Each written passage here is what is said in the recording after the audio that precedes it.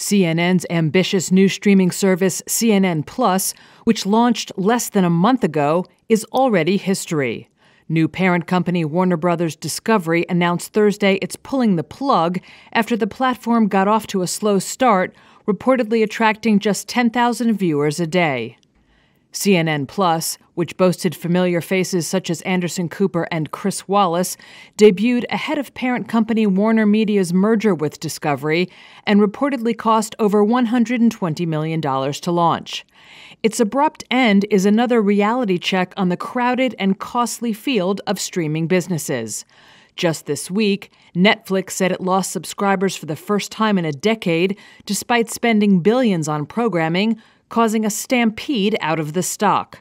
Among the investors making their exit, billionaire hedge fund manager Bill Ackman, who liquidated his fund's $1.1 billion bet on Netflix made just 3 months ago, locking in a loss of more than $400 million.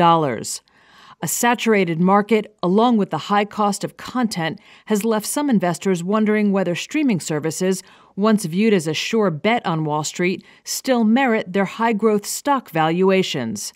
Sell-offs in shares of Netflix and other streaming-related stocks such as Walt Disney, Paramount Global, Warner Bros. Discovery, and Roku all deepened on Thursday.